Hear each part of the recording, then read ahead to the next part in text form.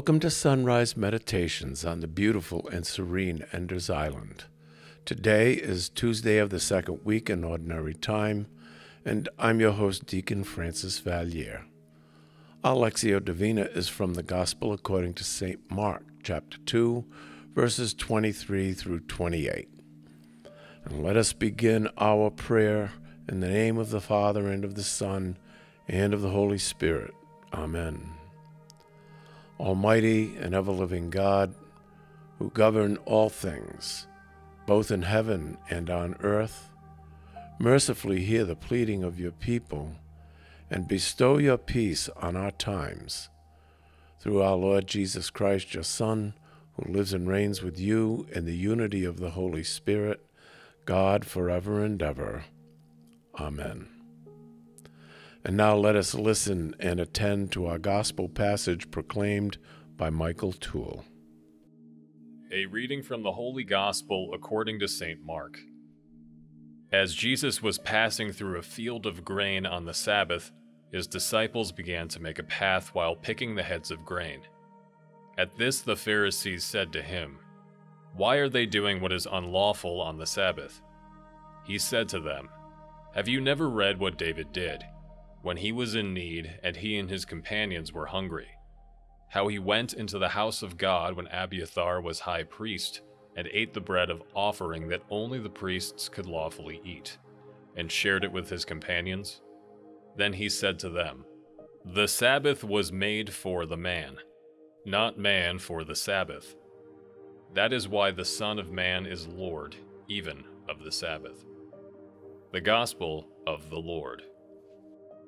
In today's gospel reading according to St. Mark, we have a third confrontation between Jesus and the Pharisees on the place of the law in people's lives.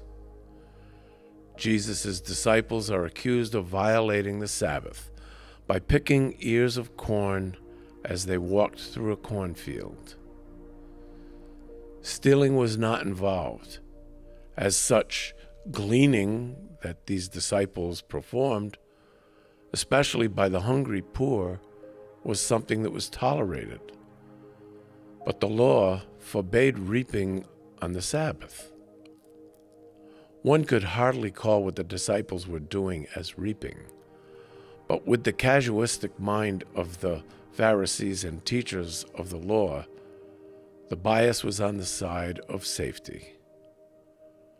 The perfect observer of the law would not do anything that could even be regarded in the slightest as a violation. A contemporary example of this would be a follower of the old law would never take an elevator on the Shabbat, on the Sabbath, because Jewish law requires that Jews abstain from operating electrical switches on the Sabbath. Jesus solves the issue by appealing to the Hebrew Testament, which, of course, the Pharisees recognized as the Word of God. He reminded them how King David and his followers, because they were hungry, went into the house of God and took the loaves of offering, even though only the priests were allowed to eat them. Jesus then enunciates the principle that the Sabbath was made for people, and not people for the Sabbath. And secondly, that Jesus is master of the Sabbath. The first principle is a very important one, namely that all laws are for people and not vice versa. They are not ends in themselves, and moral perfection is not in their literal observance. The hunger of David and his men transcended a religious regulation that only the priests could eat the bread of offering.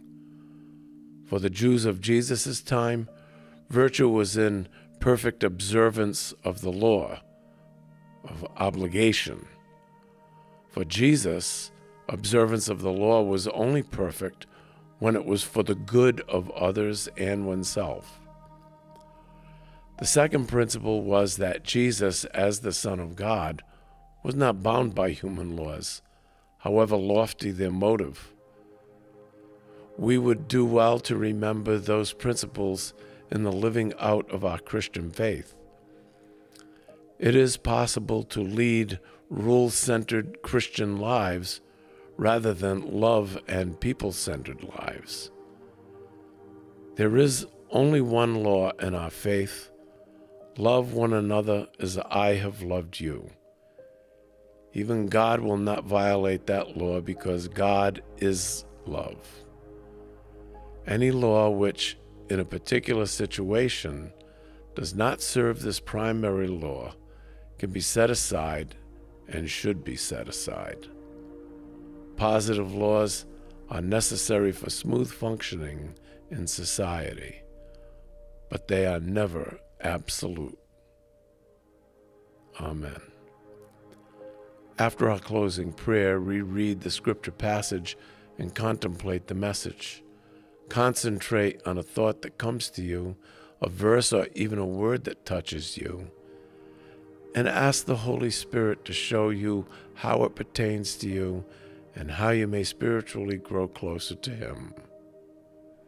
And let us complete our divine reading with a closing prayer. And let us pray. Pour on us, O Lord, the Spirit of your love, and in your kindness make those you have nourished by your sacred word one in mind and heart, through Christ our Lord. Amen. And may the peace of the Lord be upon you always, and may his blessings fill your day with joy. In the name of the Father, and of the Son, and of the Holy Spirit. Amen.